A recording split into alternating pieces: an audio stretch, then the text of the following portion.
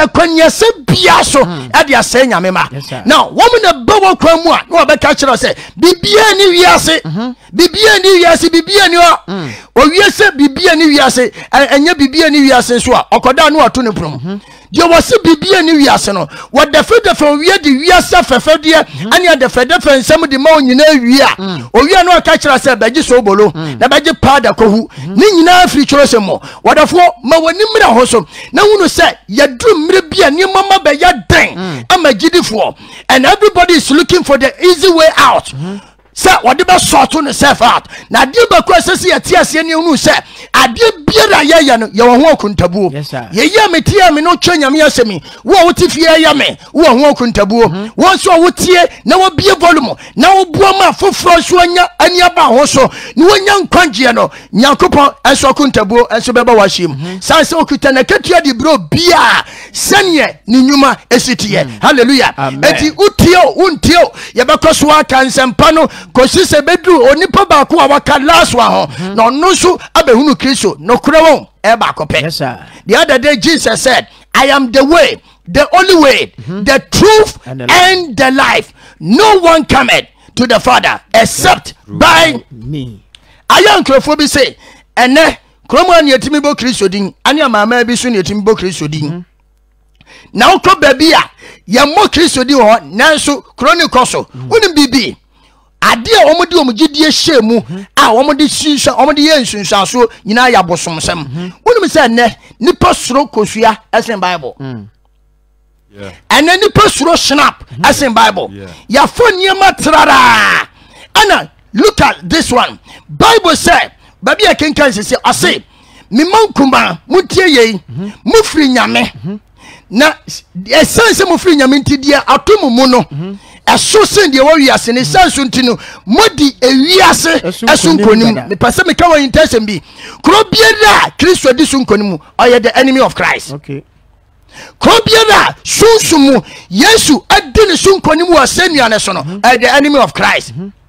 Talk of China onya Kristo so man Buddhism, any other religion. Now, what they like to know, and the people of God, yemu baby they do against. Uni mse baby ni mse Christosum your religion. Christosum your religion. We are simple ni mse Christosum and your religion. And your relationship is a lifestyle. A relationship. Tina won't me medi Christo chi mo wa bra bobia de biara. Now I expect to say Nyankopon ti asefo ni be hira. Yes. Tina wo kan Philippi fo homa na wo say mumma adwenya ewo Yesu Kristo mu no antena mumu ebi enti so so yo gidi ni wo Kristo ni a ane sene Awurade dwen sene wo ye ne niema sene wo kasa na dufie ni ne fibeyem no ne totoye no esese wusua na wo de bobra anu na ma obese befata o Kristo ni. Yes. Hallelujah. Amen. Now too, you must listen to the word of God, being so practical. Ma ho kwan yan chirechiro nyame asem. On say what kind the book of Acts ko be a Kristo so mo sha ase no. Wo mo agi Kristo su etu mu a mo sha ase so mu di Kristo achi no. O mo ya crowd so mbetena ase. And the Bible says they were being taught. Hallelujah. Amen. And then obre apinisie atete sikasam anya dwuma sem ni wiase ayedinti nipa mpenya me asem po etie. So big can quite yes, him says here, Befro near did do what I'm qua. But in Shiran Castle for dinner coupon said, Wama soon with the animal was Srani at Dom, and yet you'll be can yet near moment dear own concon, Eka, and yet. We are getting your money, Hosopa. Shut look at our social media platform. W. McCatcher said, Senyami one a D4, Bon Samsus one a D4. Okay. Senyami one and Crofua.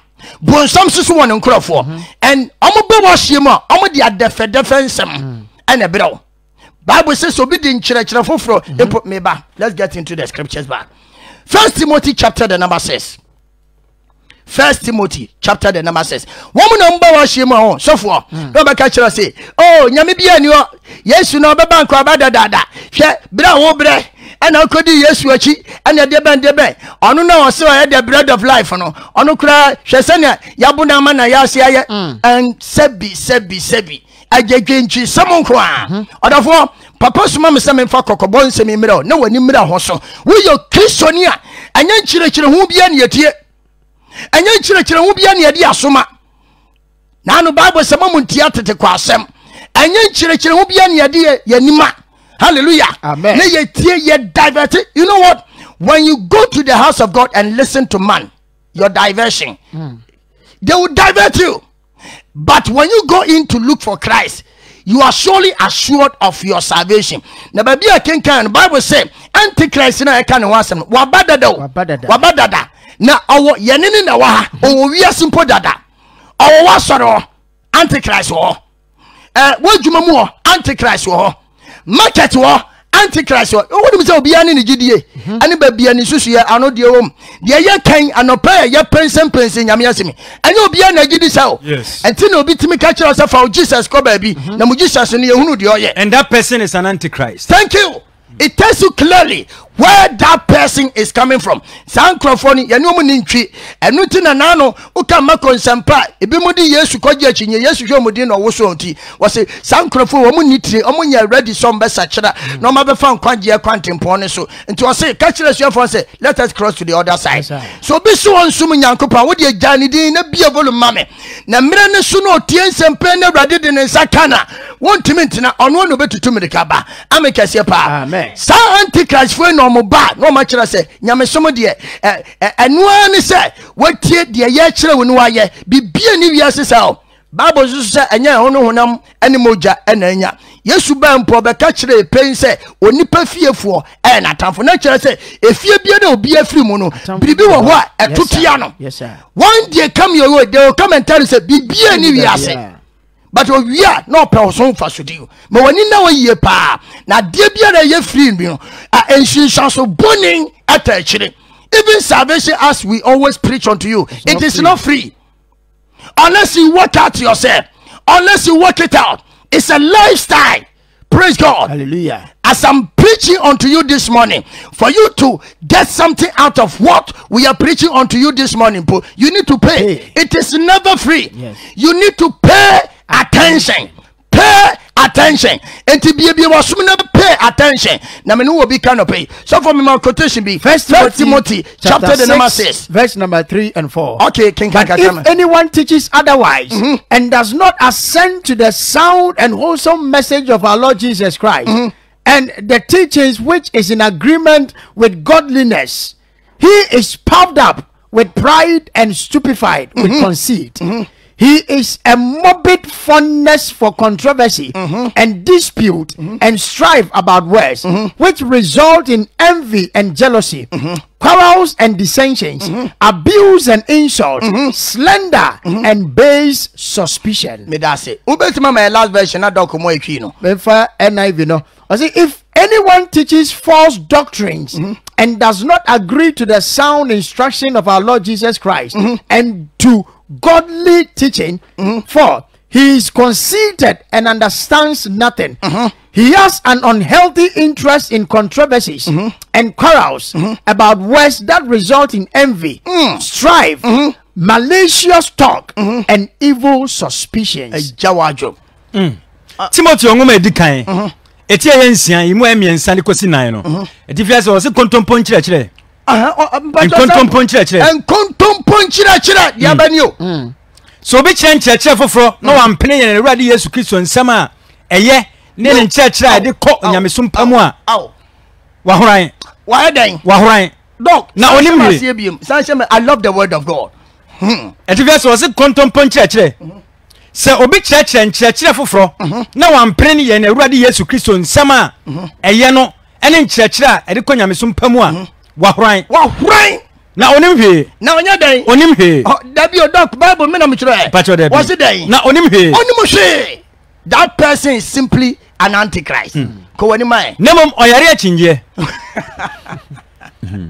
oyare achinje ani anoko a de free mu ba ene ni tan kunsum insekro nipa ho adwembone mansotwe a esenipa wana dwenimu asai ensam Bible pa mansotwe a ayede esenipa wana dwenimu asai esenipa wana dwenu nankasa ayede asai Let me tell you, there's no easy way. Nano crab bone. Nano cry day. A bone. Who can get grand yet? This is a deep teachings. Now I'm not sure we can finish today. So baby, I do be a best husband and sound to us at the amount. Doc in Yabutema enough found the word of God for us. Okay. We want to learn. Oh, so big church and church for. Now I'm praying and already yes Christ on Sama. Ayano and in church. And the Konya Misum Pemua. Wahrain. Why are they? Wahrain. Now onim he. Nemum Oyaria Chinije. Any anoko. The free ba any time.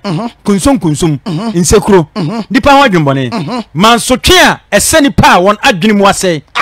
Na no kra bon osusu se nyamesompa eye adepede. Osusu se nyamesompa adepede. So when they come on to you, they will tell you say, "Osu decrease ehwe bra bre." Yes. Bra na beji pa da bi ko hu. Okay. Yeah, the sister na me tete man. Yeah, told that doc, yeah, told that me refi mu baby me gino. Because in some people are abufu. Would that be out here so from the principle in thank you. Transampa ye shegu no pay. Bebre tie. Yes. Oh yeah. Should I me one quotation? Our Bible ma yakwaji pada hu. Now one kwaji pada akohu because you want the easy way out. Now me say, nyamesu mpolon sofri okay, 1 Timothy 5 the number 10. I say after ye have suffered a little while. Now that means that you need to work on things before and sana and konimdia dokutie. Say you pay Ghana's Kenyan man opel. But as I say a sofa ye juma. That's it. Ojuma ye no gain. No pain, no gain. But they want easy way out. Youth of today. Say ya mum pay ya my power 20 years to come. The brebe yira. Because they do no person fashion. Now, what are the preachers of our time? What are the evangelists of our time? What are the prophets of our time? Mama ho kwan easy way out. Na bonsema wiawia na utimi wu sofumua no gina internet so. Kita snap no go nsa. Kita kosua no bonkosua. Ayabedum pempenso bi ase ye bonkro tenano esu Bible say esumuma ni mponi munyansa say ha ma no. So for asima me kan sister kwaje pade o baby enoko hu ye nyame a on pade bone. So hu ye ni nipa no hu gu ne so so no so bompa yo zede yo. Obo hu pada ni diabetes say. Sem from any who ni ba yo or the ono na kan asem. Ono back to sender. Ono na ni saw. Ye no dia hospital wa ye di obeye bia enko and afedi wa sha ase ne na masofo so. Ana masofo so when your pen wan say me canceling no buy no de betina manim tem ani nyame onkunku yi kire me de na so no ba bi okoi ne de ye ya ama we say na me sister for your fruit to na pa urade a chew wa fum urade wa fa kwati kwan pesa wo da ho uwie peyo uye ye ona ka kire say ye fra bibi say ni say okoye oko say ni say afi na watua so na me say ada na won san fan ko so fokoro no o me kwan ni body gas for ni so mo ma me kwan. No gas, no glory. She yema yani na ho. Na me free line mo tetemano. Na me timmanani so da clear. Yes. Ansa na bibi ho a ye gire nyame asam so ayode ma. Yema yani ma ye ho so. There is no easy way out in this very kingdom. But when you know, even in Matthew chapter 4, verse number 1 that was Yesu free or twemu pie no. Ono kra di wiase ko kire no because so ne hwe eti o Kristo ni bia open easy way out no bonsam fa no mu na utani free nyame akwan so Bible say kwa bi wo ho a atini woni pani so na su na wie ye no eyowuo abraba ye bo no awie ni asem o ye ye kwa ye bai abrochire cars awade ade bande ban anya no ne yede kwa himamu na ye dwumadie ne ye dufi ne ye fi baya ne ye yobia da ye no dache after everything baby a wokra ekon ho ne hia. Now do you know what these people are after? This Antichrist people, what they are after is your soul. Yes. Any place that you go, they tell you everything is free. Cry and to collection, you pay with your soul. You are going to pay with your soul.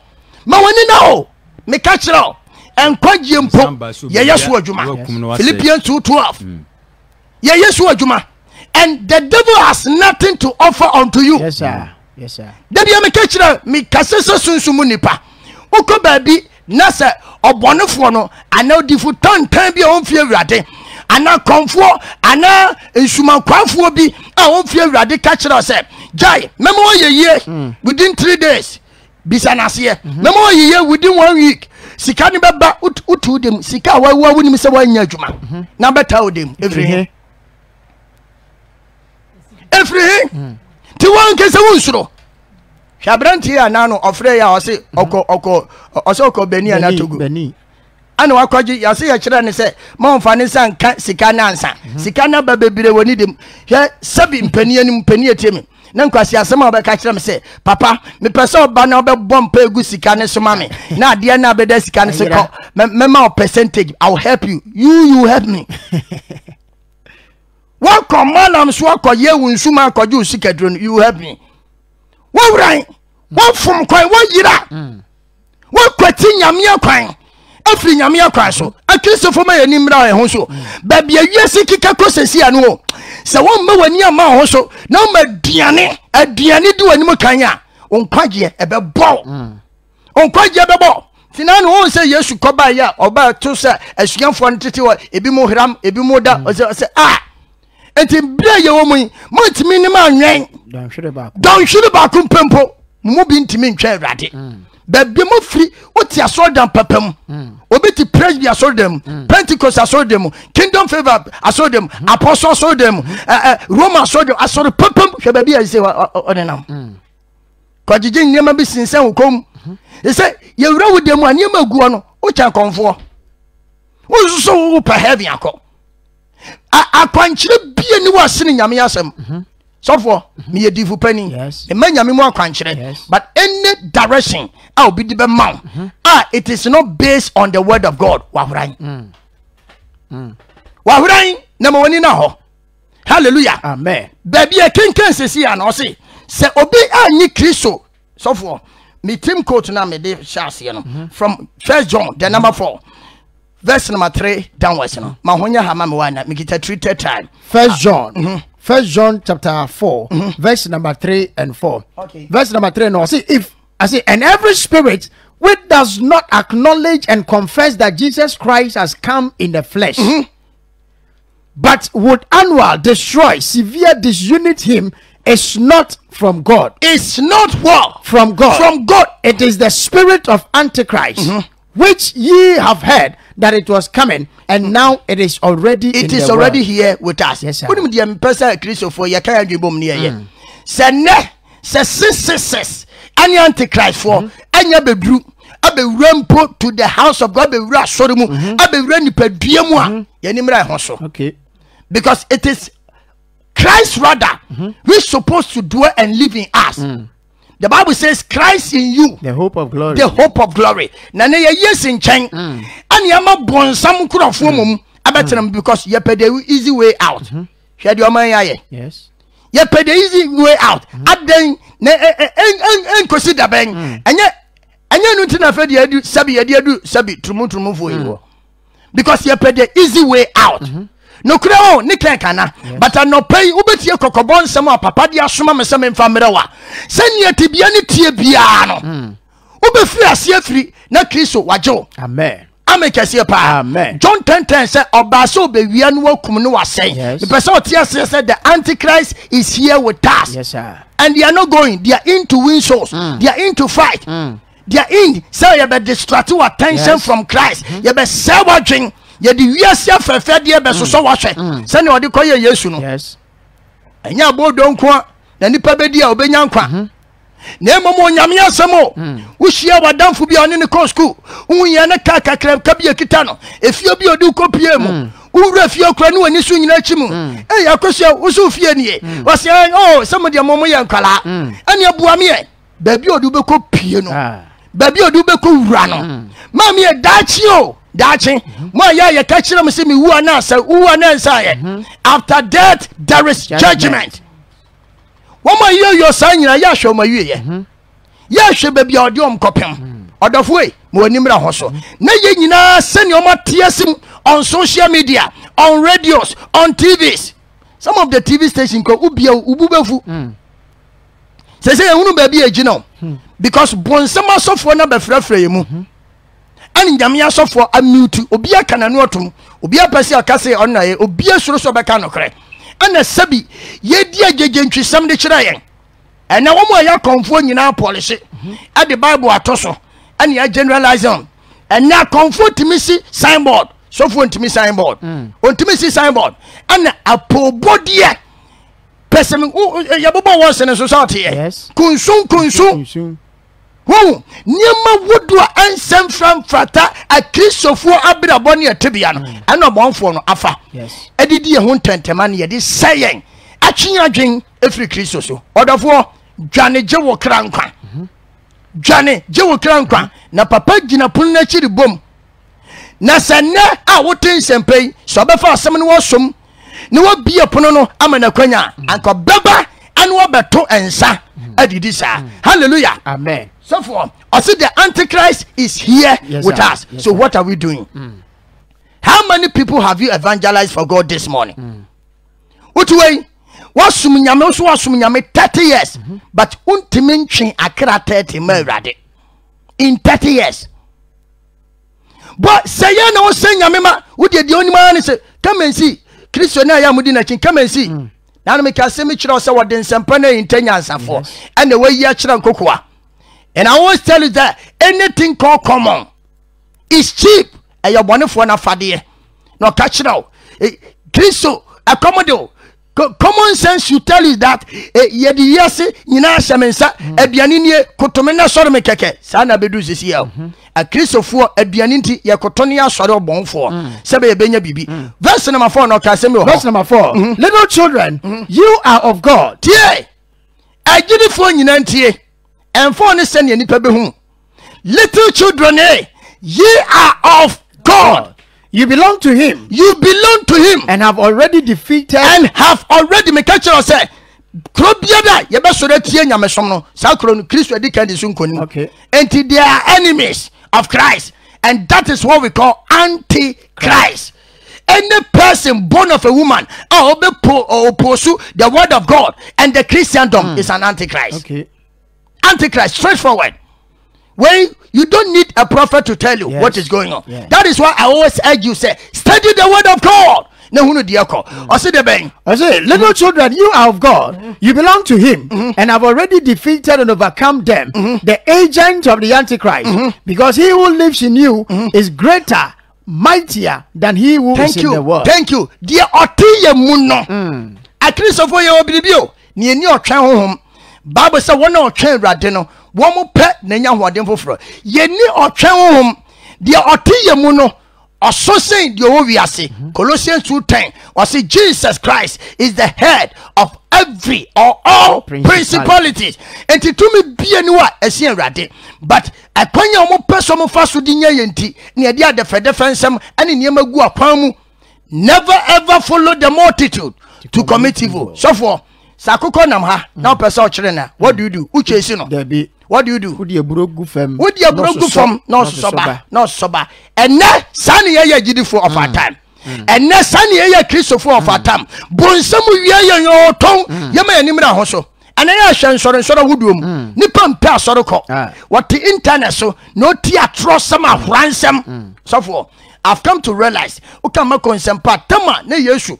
Why or the man egu from the man crofodi teacher japadiani wesen satam dan nipa di yesu achi eye bebre asofo ni nyina ntie na mu nyina ye bebre ti sofo bi o chaduane ni wesen nyina nipa bedi wachi bebre free zone but abre wo sha se o cancer pan meba let me blow your mind. Come to John, the same John, my God, John chapter 6 King can free 26 and over. Adianinti yadadatio. Adianinti ya yira. Come back to the house of God. A Christopher. Ma wanimra hoso sambre nyankopon fie. Sambre brade fie mo jejan sori titi fie. Bonsamu yamo. The Antichrist is already here with us. Here. So John chapter 6 verse number 26 downwards. So Jesus answered them, I assure you, most solemnly I tell you, you have been searching for me, not because you saw the miracles and signs, but because you were fed with the loaves and were filled and satisfied. Verse number 27. Stop toiling and doing and producing for good that perishes and decomposes in the using, but strive and work and produce rather for the lasting food which endures continually unto life eternal. The Son of Man will give you and furnish you that for God the Father has authorized and satisfied him to put seal and endorsement upon him. John chapter 6. John chapter 6 verse 26 and 27. Verse 26 and 27. Yesu buasi won say. Na Yesu buasi won say. Me ka kyerem no kromu pa say. Me ka kyerem tie. Me ka kyerem no kromu pa say. Enye se mo hunu nsankyereni. Enye se mo hunu nsankyereni nti. Ana mo hwehwe me. Ana mo hwehwe me o. Na se mo di pa no no bie. Na se mo di pa no no bie. Na mo me yentra. O se enye se mo hunu nsankyereni enti ana mo hwehwe me na se mudi pa no ni bie mudi pa dia na mo me yentra na mo me yenti ntina mo hwehwe me ntina mo hwehwe me opanka no pa mi ba me se Osofo Mireku me twa duane ni sika bebire wa hanka be hu nipa doma betu adwumachi ba sense mpa na ye kyeni nti ya dani atamfo no kura se ma me kenti madane wo tamfo block for 27 ne to asoma o se monya duane o se monya duane a ese ho adwuma nemom aduane a etena ho kodan kwamu Osofo otie nyame asem no munya aduane a ese ho adwuma. That is what we are doing now. That is what Christians of today we are doing now. Nemom munya aduane a eyeden etena ho nemom munya aduane a etena ho ko dan kwamu a etena ho ko dan kwamu onipa ba no de bemma mo na ono na eje nyankopon asona no adaw katonde kende branda na onu na eje nyankopon aden asona no anope papa soma no some for kokobon semi mrao. There is no easy way out. It's all about trusting the process and obedient to the word of God. Isaiah 1:19 said, if you are willing and obedient, ye shall eat the best of the land. There's no easy way out. So for obi ope easy way out. We are going some go there. Otomanium, yeah. Otomanium, yeah. Tom cross your video, Otomanium, yeah. O person play fast. O person officer smash you. Thank you. Quantia eyemusu. Yeah. Odofo, so for me nyasho se beti maybe. Moi ya to madwen. A Christopher bonfo no de niema ewiamo. Momo manimra ho so. Na de tu mu mpo no. Dia tu mu no. Bible say eso say de wo wiase. Yes. Eso say de at internet so. And I say sabi obi ya keke timi eto dampo we show some of the videos na. Nipa na so o kire kwampa no. Wa share ma nanima ya se biribia ho. No ka kire say fuck up your Jesus. Bombo crack. Timi hwe bi na kokokora ba. Oh. Eti akristo ya hwe sa nyema nyina dan ya so ye. You have your phone with you. Yes. Preach Christ. Yes. Any minute be a benya be a jako consedi. Janyanti chucha. We serve in a kingdom which cannot be shaken. They can't sleep because of us. They cannot sleep. All that they want is to divert your soul to the kingdom of, I call them kingdom of madness. Kingdom of madness. Ya do come akoko sewa brabo. Above one.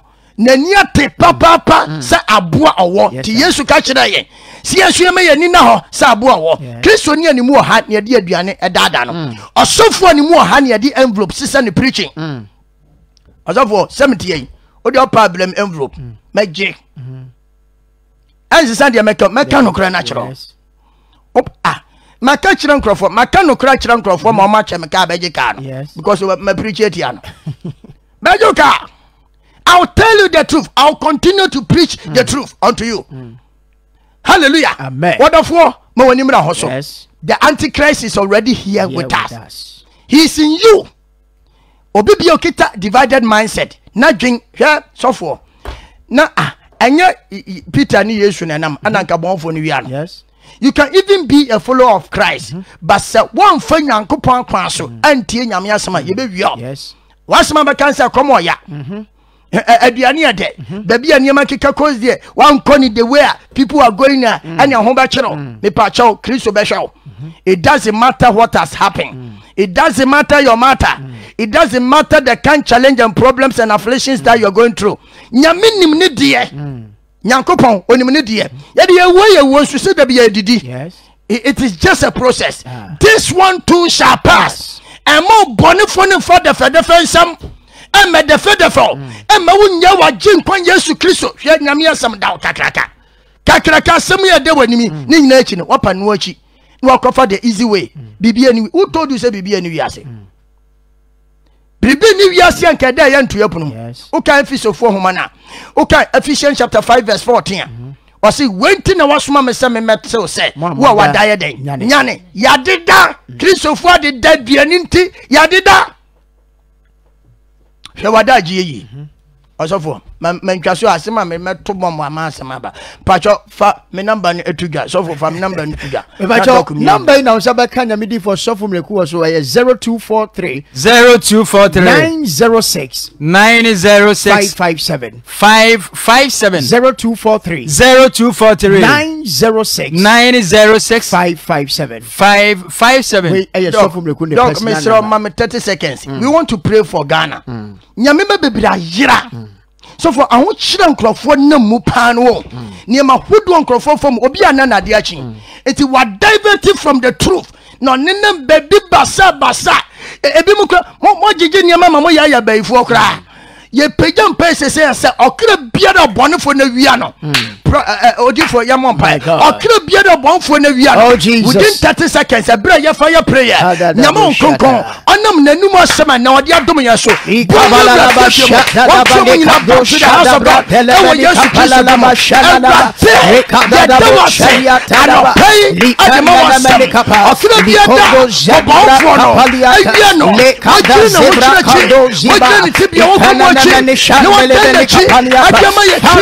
your people before you, God. We call upon the name of Lord Jesus, arise and fight for your cause. For the enemy has risen upon this every time. Surely and strengthen your people in well. Father, awaken your heart and pull out your own name.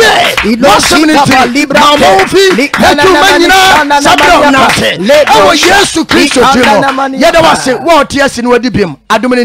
Amen.